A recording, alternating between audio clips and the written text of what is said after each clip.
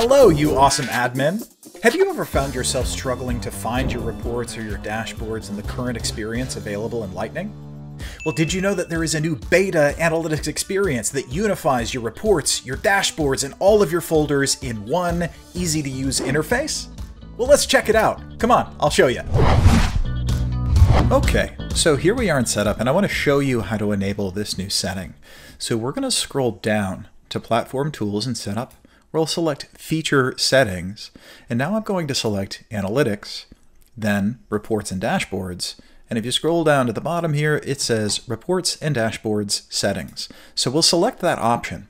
And you can see here that at the very bottom of the Report and Dashboard User Interface Settings page, I have a new section called Unified Analytics Home. And if you haven't enabled this, you'll see that the checkbox is deselected. So all you got to do is click that box to select it, and that will enable the unified experience for Analytics Home once you save it. There's a little bit of information here telling you that this is currently a beta, and you can access reports and dashboards with the new Analytics tab. So once you click Save, great. Now you'll be able to search for Analytics right here from the app launcher. So let's take a look at what Analytics Home looks like. So the experience is very different from the Reports tab or the Dashboards tab.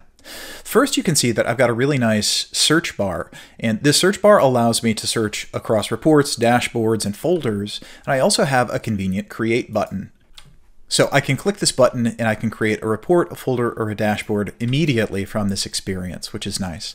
I can also search. So let's say I want to search for the term West Coast. Now, West Coast will be searched across all items, reports, dashboards, folders, and I can also filter on that, right? So we can see here that this is a Lightning report folder, but I could select dashboards, and I can see that there are no West Coast dashboards, right? So the search here is pretty improved, especially if you've got lots and lots of folders. Now let's explore what we have here in the For You section. So you can see reports that I have recently updated, and this also includes reports, dashboards, and folders. Reports, dashboards, and folders that have been shared with me, or reports, dashboards, and folders that I've created. I can see a short list of recent items, or I can view all.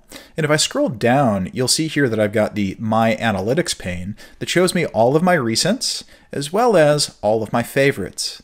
Now, if I wanted to filter this view, I can use the Browse sidebar, so I can click All Items, and here I've got subtabs for All Items, for Lightning Dashboards, for Reports, for Lightning Report folders, or for Lightning Dashboard folders. Favorites are available in a single click. I can also look at what I've created and what has been shared with me. So let's go ahead and create a report and see what it's like. So here we'll create a report. Let's create an account report. I'll click Start Report, and boom, I'm right in Report Builder. And if I wanted to revert back to home, all I have to do is click Home in the upper left-hand corner, and I'm right back here at home.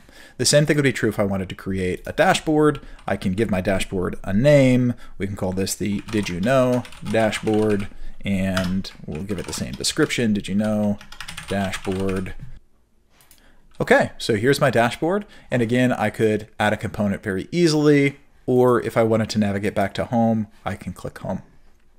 So as you can see, we've got one unified experience for all of our core analytics reports, dashboards, report folders, and dashboard folders, all in a single place.